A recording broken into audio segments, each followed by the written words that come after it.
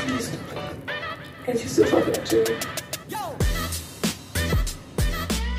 Hey guys, welcome to my channel, and if you're just stopping by, you're most definitely welcome. My name is Chiwendu and I'm focused on guiding newbies interested in starting a career in data analytics. So that's majorly what my channel is literally geared for. In this video, I'll be sharing the tools and technology I use on a day-to-day basis in my current role as a data analyst. And now one thing you should understand is that this tool also spans across the different companies or organizations that I've worked for, and it's not just specific to just one industry. And this was a request made by someone in my channel, a subscriber in my channel. I just thought to address it or to come here and just share with you the different tools as well as the technologies I use as a data analyst on a day-to-day basis on my job and across the different companies I've worked for.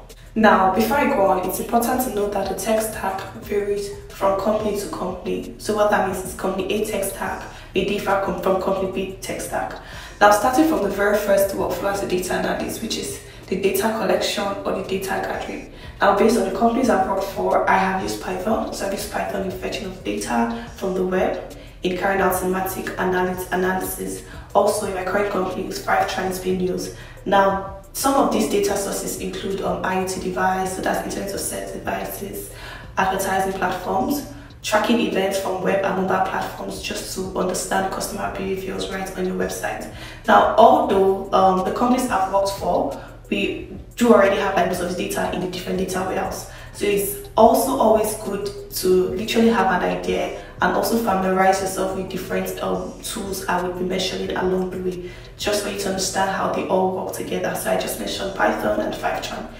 You can pick up some of the technologies and probably start working with it and just carry out like some basic tutorial, just to understand how this unique environment works. Now, the second phase is the data integration, and now this involves moving data from the source to the analytics layer.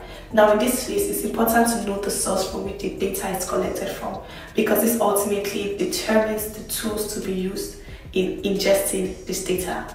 Now, going on to the third phase, which is the storage, right? I, for one, I'm really glad to have worked with the three most prominent cloud service providers. And we know that in the storage phase, this is where the data is actually stored, right? And this data could literally be stored in a data warehouse or in a data lake. And in here, I've worked with Google Cloud, my previous place of work, Microsoft Azure too, my previous place of work, and currently I'm using Amazon Web Service as my current place of work. Now, an important advantage of using the modern data stack storage is that it's stored in the cloud. And what this means is it eliminates the need to actually buy and manage your own data storage infrastructure. So no more data storage on premises, right? Additionally, this service is also delivered on demand and is a pay-as-you-go service. So it's based on the storage usage you use in your company. Now, in this space, Microsoft Azure, Google, as well as AWS are the three key players. And I would advise that for anyone who is looking to explore this space, to at least take the foundational exams or certifications on any of these cloud services, like the Microsoft Azure Fundamentals, the Azure Data Fundamental DP900. I recently just took that certification. The AWS Cloud Practitioner certifications, also the GCP certification as well too.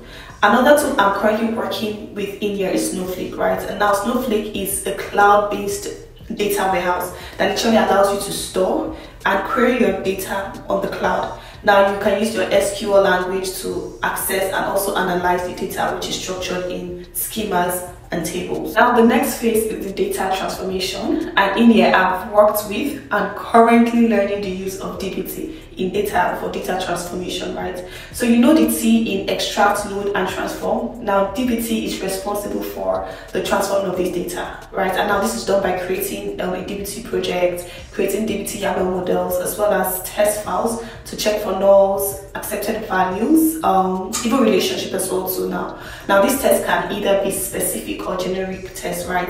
And now DBT has a very good basic and also foundational course that highlights all of this. So I actually do recommend that you check it out.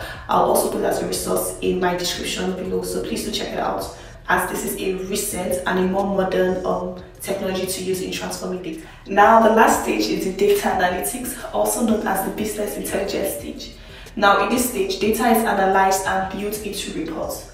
Now the most common tool being used here is Microsoft PowerBI, and I actually created a video on this, so you should check it out. And also Tableau as well. So Tableau is popularly used in this space.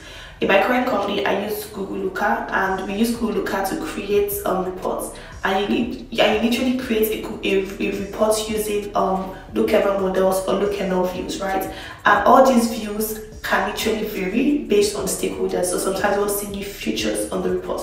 They want to see in-depth analysis. So you literally have to update the views.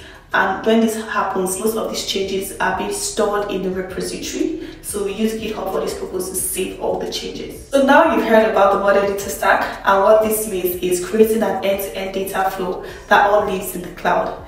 I am personally so glad that I'm working in a data-driven company that incorporates most of this tech stack. And I've seen how this has ultimately also improved the workflow as well too, and also helping automating certain data processes. So thank you so much guys for watching. I really hope this video helped you pretty much understand my day-to-day workflow and the tools I use as a data analyst, as well as tools I've used in my previous role and my current role as data analyst, right? Please ensure to like, and as well as also share, and also comment as well too, right? So what are your thoughts on these tools that are being used, right? Do you think there's just a lot of tools that are just always upcoming for you to learn? And I think that's one thing, as well as advantages being a data analyst, you're constantly learning and constantly upskilling yourself. So thank you so much guys for watching. Ensure to like, share, and subscribe. Have a great day guys. Till next time. Bye.